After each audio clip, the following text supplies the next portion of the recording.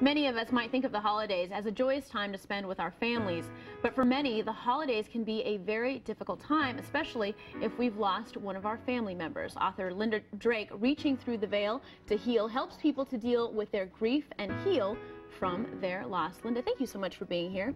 Thank you for having me. As I said earlier in the show, we do think about, those times that we spend with our families, but for those who have lost family members recently or even years ago, it can still be very, very difficult. Of course, that's what our relationships are about. They're based on love, and when that loved one is taken from us, it's just so very difficult, and often we never recover from it. Why do you think it's especially important to talk about this during the holidays? Because holidays are about family and friends and the gathering of those. So, we just naturally expect them to be there for us and miss them intensely when they're not there. And when they're not there, what do we do?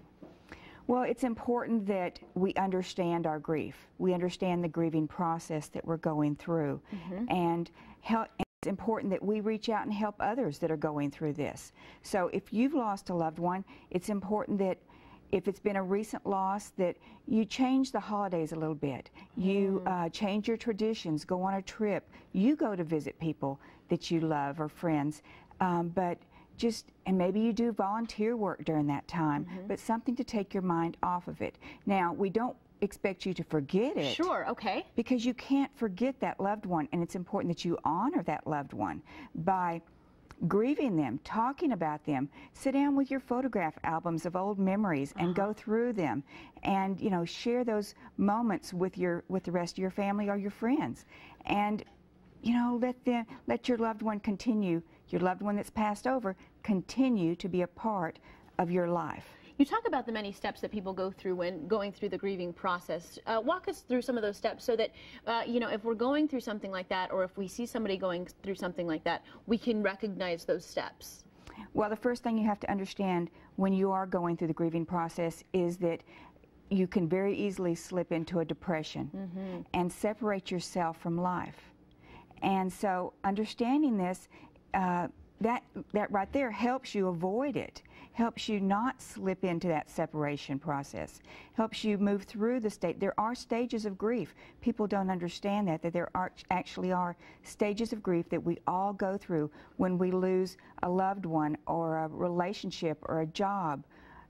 We always begin this grieving process. You mentioned the different kinds of losses that people might be going through, whether it's a loved one, a job, those kinds of, a home maybe even. Yes. Do we all go through are all of the steps the same?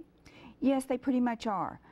We think, oh, you only grieve when somebody dies, but no, that's not the way it is. If you step back and look at what you're going through, the grief is very similar to all of those losses. So understanding that is the first step, and that's why we wrote the book. Well, I was going to go into the book, actually. Tell us a little bit about the book and what made you want to write this. What can people really find in this book that will help them? Oh, the book is full of so much information.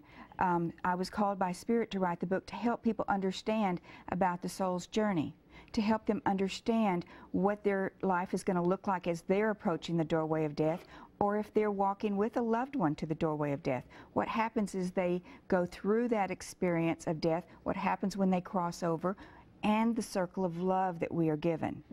You're a spiritual medium, is that correct? Yes, I am. And so with that being said, what can you offer people? What kind of information are you giving people that, say myself, couldn't give a loved one? Oh, it's the amazing information about how they are still with us. Once somebody dies, they do not leave us. Only their physical body is disconnected from us. Their spirit and their love continues to be a part of our lives. And so they're there for the holidays. They're there for you every day if you need them. Their energy is there for you. All you have to do is call them in and ask them to be a part of your life. And within the book, you tell people how to do that? Yes, you don't need a medium like me to talk to your loved one. Sure. It was your love that established the relationship with that person, or even your best friend. And so you have the ability to call them in just by asking for them, calling their name, and sitting and talking with them. That's the most powerful part of healing the grieving process. And is that I mean, is it faith that you're going with then at that point when you're talking to your loved one who's passed on? Is it faith that you're talking to them and they're listening to you? It was always faith for me. Before I was given the opportunity to be able to communicate with those on the other side, it was faith. But now that I've had that opportunity, I talk to people's loved ones for them. So I see the messages that they're giving in. They talk about all the signs they present for their loved one, letting them know that they're there. And that's what we talk about in the book, is how you can connect with your loved one. You have the ability to do this. Look for the signs, look for the messages they give you in all different ways. Well, you have a pretty incredible story yourself. We have to take a quick break, but more with Linda right after this. Stay with us.